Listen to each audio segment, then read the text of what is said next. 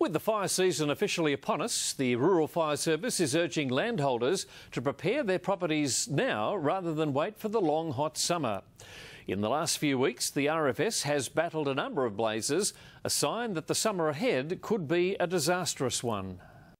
Recent rain is expected to sprout new fuel growth, which creates great fire potential when dried out. The Rural Fire Service says it's ready for all contingencies. We're ready to respond to whatever comes along.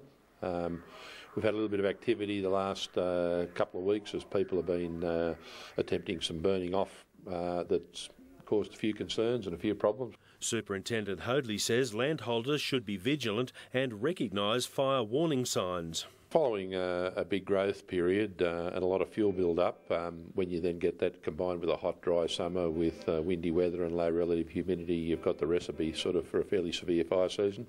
He says a continual influx of new members has ensured the right number of troops will be on the ground when needed.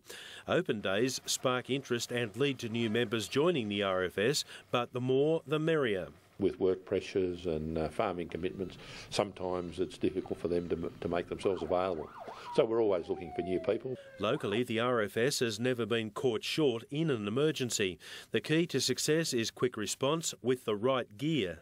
Send a very quick response with the weighted level of equipment.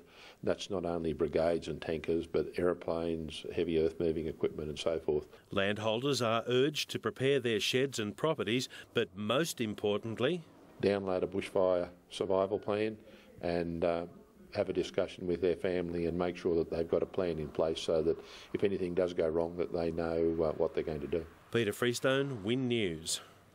Wellington.